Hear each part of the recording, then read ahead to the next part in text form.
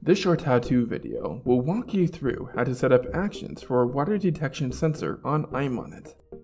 For instructions on how to create an action, please see the video on creating actions. The first step is to decide what triggers your action.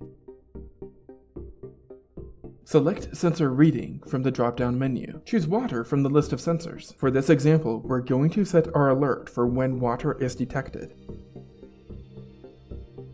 This leads us to Step 2, Actions. Select the Add Action button. Choose Send Notification.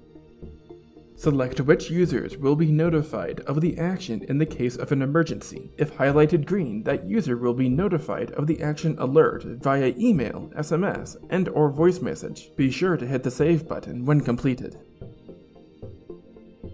Step 3 is to name the action and assign devices.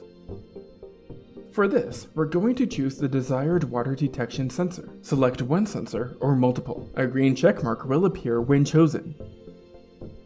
It is important that this step not be skipped. Without a sensor tied to the action, you will not be alerted. Finish by selecting the checkmark button. Thanks for watching. Find additional how-to videos at monnit.com/support.